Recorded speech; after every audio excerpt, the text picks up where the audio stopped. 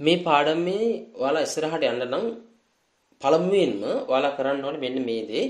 අපි මේ දක්වා කතා කරපු මෙන්න මේ be verbs ටික ඔයාලට දැන් හොඳට මුලින්ම ඔයාලා කටපාඩම් කරගන්න ඕනේ. මේ වගේ මේ දීලා තියෙන සිංහල තේරුම් සමග මේ හැම be verb එකක්ම. උදාහරණයක් ඇහුවොත් එම present be verbs නෝද am is a past verbs past perfect had been future will be shall be. කොයි විදිහට ඇහුවත් ඔයාලට පුළුවන් වෙන්න ඕනේ මේ be verbs ටික හොඳටම කටපාඩම් තියෙන්න ඕනේ. ඒ වගේම තමයි මේ වලේ මේ දීලා තියෙන සිංහල තේරුම් ටිකත් ඔයාලා හොඳට කටපාඩම් කරගන්න. මේ වීඩියෝ එක පෝස්ට් කරලා ඔයාලා කරන්න ඕනේ ඇත්තටම ඒ දේ ඉස්සරහට යන්න කලින්. මම හිතනවා දැන් ඔයාලට පාඩම් ඇති කියලා. මම ඔයාලගෙන් ඊට පස්සේ බොහොම සරල ප්‍රශ්නයක් දෙයක් අහන්නම් මේ කරපු be verbs කොටසට අදාළව. මම මෙතන වචන දෙකක් ලියලා තියෙනවා I am. මම අහන්නේ මේ වචන දෙකේ සිංහල තේරුම මොකක්ද? ගොඩක් වෙලාට ඔක් කියන්නේ මම කියනවා, මගේ කියනවා, මට කියනවා ඔය වගේ අදහස් තමයි දෙන්නේ. නමුත් මේ වචන දෙකේ සිංහල තේරුම මෙන්න මේ තේරුම. දැන් අපි සාමාන්‍යයෙන් දන්නවා I කිව්වහම තේරුම මම කියන අදහස.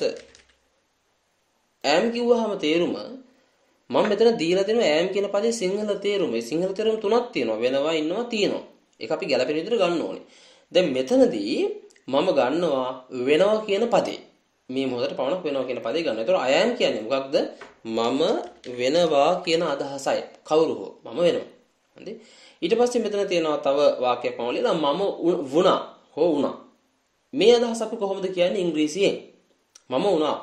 පළවෙනි කාරණා තමයි අපි වාක්‍යයක් පරිවර්තනය කරද්දී මුලින්ම තේරුම් ගන්න මේ කාරණාව ඒ වාක්‍ය තියෙන කාලය නැත්නම් ටෙන්ස් එක මොකක්ද කියලා අනිවාර්යෙන් තේරුම් ගන්න ඕනි. මේ වාක්‍යයේ ටෙන්ස් එක වලට තේරුම් ගන්න පුළුවන් කිසියම් දෙයක් සිද්ධ වුණා කියලා කියද්දී ඒකේ ටෙන්ස් එක එහෙම නැත්නම් කාලය වලටපත් වෙන්නේ අතීත කාලයයි. කිසියම් දෙයක් සිද්ධ වෙලා ඉවරයි. එතකොට දැන් ඔයාලට කරන්න ඕනේ මොකද්ද?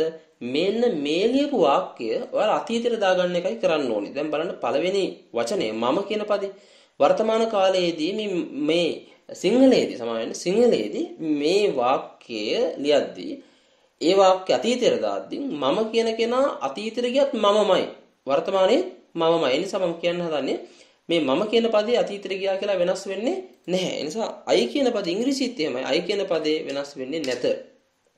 හැබැයි මේ උනා කියලා කියද්දී මම කිව්වා අතීත කාලේ. දැන් මොකද වෙන්න ඕනේ? මෙන්න මේ am කියන පදේ යන්න ඕනේ අතීතයට. am කියන පදේ මෙයා අතීතයට ගියාට පස්සේ එයා verse බවට පත් වෙනවා. ඒ නිසා මම උනා කියලා කියන්නේ කොහොමද? I was කියලායි කියන්නේ. මම හිතනවා ඔයාලට මේක තේරෙන්නේ නැති කියලා. ඊළඟ වාක්‍ය මම වෙලා තිබුණා. නැවතත් මම කියන මේ මම කියන පදේ වෙනස් වෙලා නැහැ මේ වාක්‍යයේත්.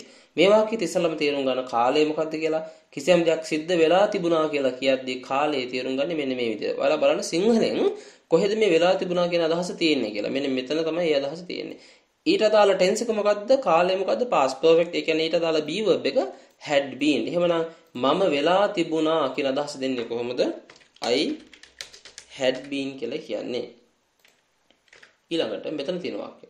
මම වේවි. මේකෙත් කාලය තේරුම් ගමු. කිසියම් දෙයක් සිද්ධ වේවි කියද්දී අතීත කාල අනාගත සමහරෙන්ද අනාගත කාලයයි අයිති වෙන්නේ. අනාගත කාලයේ be verbs දෙකක් තියෙනවා will be shall be. මම මෙතෙන්දි ගන්නවා will be කියන පදේ. එතකොට මම වේවි කියලා කියන්නේ කොහොමද? I will be කියන අදහසයි. මම හිතනවා මේ ටික ගත්ත විදිහ ඔයාලට තේරුණා කියලා. තේරුණ නැත්නම් නැවත කට්ටිය මේ කියලා දුන්න කාරණාව නැවත අනිවාර්යයෙන්ම බලන්න. මම මෙතන මේ සිංග්ලිෂ් වලින් ටයිප් කරලා තියෙන මෙන්න මේ වචන ටිකම මම මෙතන නැවත මේ විදිහට ටයිප් කරලා තියෙනවා. මම ඒ නිසා මේ ටික මේ විදිහට අයින් කරලා දාන්නම්. ඔයාලා දැන් කරන්න ඉස්සර වෙලාම මේ ටික මම හිතනවා දැන් ඔයාලා ලියලා ඒ වගේම කටපාඩම් කරලා තියෙන්නේ. අනිවාර්යයෙන් ලියලා නැත්නම් ඔයාලා ලියන්න ඕනේ. ඊට පස්සේ ඔයාලා කරන්න ඕනේ මෙන්න මේ තියෙන වාක්‍ය ටිකත් මේ විදිහටම ලියන්න. ඊට පස්සේ අපිට පුළුවන් මෙන්න මේ වගේ සරල වාක්‍යයක් හදන්න. මේ වාක්‍ය ටික දිහා බලාගෙන හදන්න පුළුවන්. කාල හතරටම අදාළ සරල නෙමෙයි ඇත්තටම කිව්වොත් එම දැන් ඔයාලට කාල හතරම පුළුවන්. ඒ කාල හතරටම අදාළ වාක්‍යයක් හදාගන්නත් පුළුවන්. අපි මේ වාක්‍ය දැන් හදමු. පළවෙනි එක තමයි මේ වගේ අදහසක් කොහොමද කියන්නේ? මම ડોක්ටර් කෙනෙක්. එහෙම නැත්නම් මම ડોක්ටර් කෙනෙක් වෙනවා. ඒ අදහස කියන්නේ කොහොමද අපි? I am a doctor. අපි එක්කෙනෙක් නම් දා ගන්නවා. ඒ නිසා වාක්‍යය එන්නේ කොහොමද? I am a doctor. මම ડોක්ටර් කෙනෙක් වෙනවා. පළවෙනි වාක්‍යය. දෙවෙනි වාක්‍යය. මම ડોක්ටර් කෙනෙක් වුණා. I was a doctor. මම ડોක්ටර් කෙනෙක් වුණා. I was a doctor. මේ be verb එක වෙනස් වෙන විදිහ තේරුම් ගන්න. වෙනවා කියද්දී I am වර්තමාන කාලය නිසා, වුණා කියද්දී අතීත කාලය නිසා මොකද උනේ? am කියන කෙනා එයා අතීතයට ගියා. එයා අතීතයට ගියාට පස්සේ was බාරපත් වුණා. මම ડોක්ටර් කෙනෙක් වුණා. I was a doctor. මම ડોක්ටර් කෙනෙක් වෙලා තිබුණා. I had been a doctor. මම ડોක්ටර් කෙනෙක් වේවි. I will be a doctor. හොඳයි. අපි දැන් ડોක්ටර් වල වෙන පදයක් ගමු ටීචර් කියන පදේ. මම ටීචර් කෙනෙක් වෙනවා. I am a teacher. මම ටීචර් කෙනෙක් වුණා. I was a teacher. මම ටීචර් කෙනෙක් වෙලා තිබුණා. I had been a teacher. මම ටීචර් කෙනෙක් වේවි. I will be a teacher. ඔන්න ඔය විදිහට අපිට දැන් කාල හතරටම දාලා ඕනෑම වාක්‍යයක් කියන්න පුළුවන් be verb ශාස්ත්‍රයෙන්. දැන් මම ඔයාලට කියන්නේ මම මෙතන ටයිප් කරලා තියෙනවා මෙන්න මේ වචන ටික උදව් කරගෙන වාක්‍ය හතරක් මෙන්න මේ විදිහට ડોක්ටර් කියන පදේ දාලා දැන් මම ඔයාලට කියන්නේ මේ ડોක්ටර් වෙනුවට මේ වාක්‍ය හතර වෙන මොකක් හරි ඔයාලා කැමති පදයක් දාලා ડોක්ටර් වෙනුවට ලියන ටීචර් හරි එන්ජිනියර් හරි කැමති පදයක් දාලා ඔයාලා මේ වාක්‍ය හතර මේ විදිහටම ලියන්න මතක ඇතුව සිංහල තේරුමත් මේ වාක්‍ය හතරේ ලියන්න. ඊළඟට අපි තවදුරටත් මේ ඉගෙනගත්ත be verbs ටික භාවිතා කරලා වාක්‍ය කිහිපයක් හදමු මෙන්න මේ විදිහට. මේ වාක්‍ය ඔකට ඉස්සරහට මේ වාක්‍ය හදන්න යන වාක්‍ය උදව් කරගෙන කිසියම් ප්‍රායෝගික ක්‍රියාකාරකමකුත් ඔයාලට කරන්න තියෙනවා ප්‍රැක්ටිකල් එකකුත්. ඒ නිසා මේ වාක්‍ය ටික හදාන්න කොහොමද හදන්නේ කියන එක මම හිතනවා ඔයාලට වැදගත් වේවි. මේ වගේ අදහසක් අපි මේකට ගමු. දැන් අපි සාමාන්‍ය මෙහෙම හිතමු. කිසියම් කෙනෙක් උදේම Tamanගේ නිවසින් බැහැර වෙලා බැටරි යනවා. අපි හිතමු තාත්තා කියලා මේ වීඩියෝ එක ළමෙක් නරඹනවා. දැන් උදේම වගේ තාත්තා ගෙදර පිටත් වෙලා බැටරි යනවා. බැටරි ගිහලා මුළු දවසම වැඩ කරනවා. වැඩ කරලා ඉවරලා හවස් වෙලා ගෙදර එනවා. ඉතින් දහඩිය බඩගින්න මහන්සිය හැමදේම තියෙනවා. සාමාන්‍යයෙන් මම අහන්නේ කිසියම් කෙනෙක් මහන්සි වෙලා Tamanගේ නිවසට ආපුවාම එයා ඉස්සර වෙලා මොකද කරන්නේ? එයා ඉස්සර වෙලාම කොහාටද යන්නේ? සාමාන්‍ය අපි දන්නවා එවැනි කෙනෙක් දාඩිය බඩගින්න මහන්සි ඔය හැම ප්‍රශ්නයක්ම තියෙනවානේ. ඒත් එහෙම කෙනෙක් ඉස්සර වෙලාම යන්නේ වොෂ්රූම් එකට. හරිද? දැන් මට කියන්න ඕනේ මෙන්න මේ වාක්‍ය මම දැන් වොෂ්රූම් එකේ ඉන්නවා. මම දැන් වොෂ්රූම් එකේ ඉන්නවා.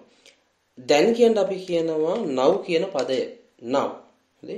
කවුද ඉන්නේ? මම වොෂ්රූම් එකේ ඉන්නවා. මම කියන්න අපි කියනවා I ඉන්නවා කියන අපි කියනවා am කියලා. ඒ හේතුව තමයි මේ am කියන පදේ මම කියවන අදහස් තුනක් තියෙනවා කියලා. අපි කලින් ගත්තේ මෙන්න මෙයා වෙනවා කියන පදේ. නමුත් දැන් මෙතනදී මට අවශ්‍ය ඉන්නවා කියන අදහස ගන්න. ඒ නිසා මම මෙතනදී මම ඉන්නවා කියද්දිනොත් මට පුළුවන් I am කියන පදේ ගන්න. මම දැන් washroom එකේ ඉන්නවා. Now I am in the washroom. නේ? මම දැන් washroom එකේ ඉන්නවා. දැන් හිතන්න තාත්තා ඉන්නේ washroom එකේ කියලා. මම තාත්තා washroom එකට ගියා wash එකක් දාගත්තා. සාමාන්‍ය ඊට පස්සේ කොහටද යන්නේ? සාමාන්‍ය ඊට පස්සේ කෙනෙක් wash එකක් දාගත්තට පස්සේ කෑම එහෙම කන්න යනවනේ. අපි සාමාන්‍ය කෑම කන්න අපි කියනවා කෑම කාමරේ ඩයිනින් රූම් කියලා කියනවා. නමුත් සාමාන්‍යයෙන් ඉතින් අපේ ගෙවල් වල තියෙන කිචන් එකේ තමයි අපි කෑම ගන්නෙ. කිචන් එකේ හෝ වෙන කොහේ හරි තැනක. ඉතින් අපි හිතමු තාත්තා කෑම කන්නේ කොහෙද? කිචන් එකේ. ඒතර මට කියන්න ඕන වාක්‍යය මොකද්ද?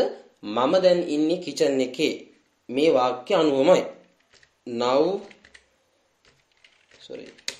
I am in the kitchen. මම හිතන්නේ මේ වාක්‍ය දෙකම ගත්ත විදිහ වලට තේරුණා කියලා. මට දැන් ඊට පස්සේ කියන්න ඕනේ තුන්වෙනි වාක්‍යයට. මීට පෙර තාත්තා කොහෙද හිටියේ? කිචන් එකට එන්න කලින් වොෂ්රූම් එකේ. මට දැන් කියන්න ඕනේ මීට පෙර මම හිටියා වොෂ්රූම් එකේ. මීට පෙර කියන්නේ අපි කියනවා before this. before this කියන්නේ මීට පෙර. මම වොෂ්රූම් එකේ හිටියා. මම වොෂ්රූම් එකේ හිටියා කියදී ඔයාලා දන්නවා. මම කියන කෙනා වෙනස් වෙලා නෑ. වර්තමානයේත් මම අතීතයේත් මම. හැබැයි හිටියා කියද්දී මෙතනදී තේරුම් ගන්න මේ වාක්‍යයේ කාලය මොකක්ද? මම හිටියා කියලා කියද්දී වර්තමානයේ නෙමෙයි අතීතය. එහෙමනම් මොකද වෙන්න ඕනේ? මෙන්න මේ am කියන පදේ මෙයා යන්න ඕන අතීතයට. මෙයා අතීතයට ගියාට පස්සේ past verse බවට පත් වෙනවා. am අතීතයට ගියාට පස්සේ verse බවට පත් වෙනවා. එතකොට මම washroom එකේ හිටියා කියන්නේ කොහොමද? මීට පෙර මම washroom එකේ හිටියා කියන්නේ before this I was in the washroom. I was in the washroom. Right. හරි. දැන් තාත්තා ඉන්නේ කොහෙද? කිචන් එකේ. දැන් කිචන් එකට ගිහලා කනවා. හොඳේ. කාලේ වල සාමාන්‍ය කෙනෙක් හවස් වෙලා මොකද කරන්නේ? සාමාන්‍ය නිවුස් එහෙම බලන්න යනවනේ. සාමාන්‍ය නිවුස් බලන්න අපි යන්නේ කට්ටියගේ ගෙදර ටෙලිවිෂන් එක, රේඩියෝ එක සාමාන්‍ය තියෙන්නේ සාලේ. හරි. සාලේට අපි කියනවා ඉංග්‍රීසියෙන් ලිවිං රූම් එක කියලා. දැන් මට කියන්න ඕනේ මම දැන් ඉන්නේ living room එකේ. Now I am in the living room. Now I am in the living room. Right. මීට කලින් living room එකට එන්න කලින් තාත්තා කොහෙද හිටියේ? එයා හිටියේ kitchen එකේ. right? kitchen එකේ මෙන්න මෙතන. ඒතර මට දැන් ඊළඟ වාක්‍ය කියන්න ඕනේ. මීට පෙර මම kitchen එකේ හිටියා. දැන් ඔයාලට කියන්න පුළුවන් නේද? මොකද අපි එක වාක්‍ය රටාවක් ඒ වගේ හැදුවා. හරිද? ඒතර මෙන්න මේ වාක්‍ය රටාවමයි මෙතන තියෙන්නේ කොහොමද? before this හිටියා කියද්දී වර්තමාන කාලේ නෙමෙයි අතීත කාලේ නිසා am කියන කෙනා මෙයා යනවා අතීතෙට මෙතනදී එයා verse බාටපත් වෙනවා හිටියේ කොහෙද තාත්තා මීට පෙර හිටියේ kitchen එක නිසා මේ පදේ පමණක් අපි වෙනස් කරගමු before this I was in the kitchen මීට කලින් මම kitchen එකේ හිටියා හරිද ඊටත් කලින් කොහෙද හිටියේ kitchen එකට එන්න කලින් හිටියේ කොහෙද මෙන්න මෙතන washroom එකේ හරිද දැන් ඊටත් කලින් කියන්න අපි කියනවා මෙන්න මෙහෙම පදයක් before this කියන්නේ මීට පෙර මීට පෙර නම් before that මම washroom එකේ ඉඳලා තිබුණා මම ඔයාලට කිව්වා හැම වාක්‍යයක් පරිවර්තනය කරලා කරුණාකරලා ඉස්සෙල්ලා මේ හිතන්නේ වාක්‍යයේ කාලය පිළිබඳව ඉඳලා තිබුණා කියලා කියද්දී කාලය මොකක්ද අතීත කාලය නෙමෙයි ඈත අතීතය ඉඳලා තිබුණා මේ බලන්න වෙලා තිබුණා ඉඳලා තිබුණා මෙන්න මේ අදහස ඉඳලා තිබුණා කියන අදහස දෙන්නේ මොකෙන්ද මෙන්න මෙයාගෙන් had been කියන පදේ එවනම් මෙතනදී මොකක්ද දෙන්නේ මීට පෙර මම washroom එකේ ඉඳලා තිබුණා before that I had been in the washroom මෙන්න මෙහෙමයි වාක්‍යය එන්නේ හරි අවසාන වාක්‍යය ඒ වාක්‍ය මෙහෙම දැන් හිතන්න ටීවී බලනවා හරි ඔයා ටීවී බලනවා කියලා හිතන්නකො ටීවී බලලා ඉවරලා සාමාන්‍යයෙන් ඔයා මොකද කරන්නේ ඕනෑම කෙනෙක් සාමාන්‍යයෙන් ටීවී බලලා ඉවරලා නිදා ගන්න යනවා. නිදන කාමරේට කියනවා බෙඩ්රූම් එක කියලා. අවසාන වාක්‍ය මෙහෙම ලියන්නේ. විනාඩි 5කට පස්සේ මම නිදන කාමරේ ඉඳීවි. විනාඩි 5කට පස්සේ කියන්නේ කොහොමද? after 5 minutes. විනාඩි 2කට පස්සේ after 2 minutes අපිට ඒ වගේ ගන්න පුළුවන්. after 5 minutes මම නිදන කාමරේ ඉඳීවි කියලා කිව්වට පස්සේ කාලය මොකක්ද? එයා අයිති වෙන්නේ future අනාගත කාලය. ඒ නිසා අපි ගන්නවා will be කියන පදය. හරි? I කියන කෙනා ඔයාලා දන්නවා වෙනස් වෙන්නේ නෑ. වෙනස් වෙන්නේ හැම අවස්ථාවකදීම මේ බලන්න මේ be verb එක පමණයි. I will be in the bedroom. දැන් අපි වාක්‍ය 7ක් හැදුවා. මේ වාක්‍ය 7 තුල අපි මේ කතා කරපු කාල 4ම තියෙනවා. මෙන්න මේ කාල 4ම තියෙනවා මේ වාක්‍ය 7 තුල. හොඳද? ඉතින් මම හිතනවා මේ වාක්‍ය 7 ගත්ත විදිය වලට තේරෙන්නේ නැති කියලා. එහෙම තේරුනේ නැත්නම් මම කියන්නේ නැවත මේ වීඩියෝ එක පෝස්ට් කරලා ඔයාලා ඒ වාක්‍ය 7 ගත්ත විදිය අනිවාර්යෙන් ඒක 100%ක්ම ඔයාලට තේරෙන්න ඕනේ. මෙතනදී තේරුම් ගන්න ඕන එකම කාරණාව තමයි මේ හැමදේම එකම විදියට යන්නේ. මේ now before this ඊළඟ මේ washroom kitchen ඒවත් හැමතැනම එකම පද තියෙනවා. නමුත් මෙතනදී තේරුම් ගන්න ඕන වැදගත්ම කාරණාව තමයි මෙන්න මේ be verb එක. මෙයා එක එක කාලවලට යද්දී වෙනස් වෙන විදිහයි තේරුම් ගන්න ඕනේ මේ. දැන් now කියන්නේ දැන් කියන අදහසේ වර්තමාන කාලෙනේ. ඒතර මේ වාක්‍ය දෙකම තියෙන වර්තමාන කාලය. මෙතනට ආවට පස්සේ before this කොහොම අතීත කාලේ. අතීත කාලේ ගියාට පස්සේ මේ am කියන කෙනාට මොකද උනේ? එයා අතීත කාලේදී verse බාටපත් වුණා. ආයෙත් මේ වර්තමාන කාලයට ආවට පස්සේ මෙතන තියෙන එකමයිනේ. මෙයා ආයෙ am බාටපත් වෙනවා. before this කොහොම අතීත කාලේ ආයෙත් මෙයා මොකද වෙන්නේ? verse බවට පත් වෙනවා. before that කිව්වම මං කිව්වා ඊටත් කලින් කියලා කියන්නේ ඈත අතීතේ ගියාට පස්සේ මේ verse කියන එකට මොකද උනේ? එයා ඈත අතීතේ ගියාට පස්සේ had been බවට පත් වුණා. දැන් had been බවට පත් වුණා. ඒතර අනාගත කාලේ ගියාට පස්සේ මොකද උනේ? මේ පදය අනාගත කාලේ ගියාට පස්සේ මේ පද ඔක්කොම අනාගත කාලේ ගත්තොත් එහෙනම් ඒක එක්කෝ will be නැත්නම් shall be. මම මෙතනදී will be කියන පදේ ගත්තා. මම හිතනවා මේ දක්වා මේ කරපු ටික ඔයාලට තේරෙන්න ඇති කියලා. දැන් මම මෙතන මේ ටයිප් කරලා තියෙන වාක්‍ය 7ම මෙන්න මෙතනත් නැවත මම ඒ විදිහටම ටයිප් කරලා තියෙනවා සිංහල තේරුමත් එක්ක. දැන් ඔයාලා කරන්න ඕනේ මෙන්න මේ දේ. මේ උඩ ඒවා ලියාගත්තා, කටපාඩම් කරගත්තා වගේම මෙන්න මේ දක්වා, හොඳයි?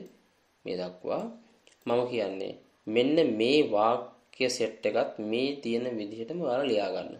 සිංහල තේරුමත් එක්කම මේක ලියා ගන්න කියලා මම හැම වෙලාවෙම කියන්නේ මම විශ්වාස කරන දේ තමයි අපි අපේ මව් භාෂාවත් එක්ක තවත් භාෂාවක් ඉගෙන ගද්දී ඒක ගොඩක් උදව් වෙනවා අනෙක් භාෂාව නිවැරදිව ඉගෙන ගන්න හැම අවස්ථාවකදීම. ඒ නිසා මම කියන්නේ මේ සිංහලෙන් අපි හැම වෙලාවෙම ලියන්න උත්සාහ කරමු.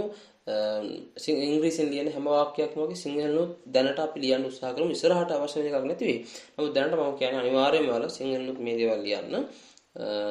මේ වාක්‍ය ටික මම කියන්නේ මේ දක්වා මේ තියෙන විදිහටම ලියන්න ලියලා ඔයාලා මේක හොඳට කටපාඩම් කරගන්න. කටපාඩම් කරගන්න කියන්නේ ඉස්සරහට අපි ප්‍රැක්ටිකල් එකක් කරන්න දෙනවා. ඒකට මේක අනිවාර්යෙන් වැදගත් වෙනවා. ඒ නිසා හොඳට ලියලා මේක කටපාඩම් කරගන්න.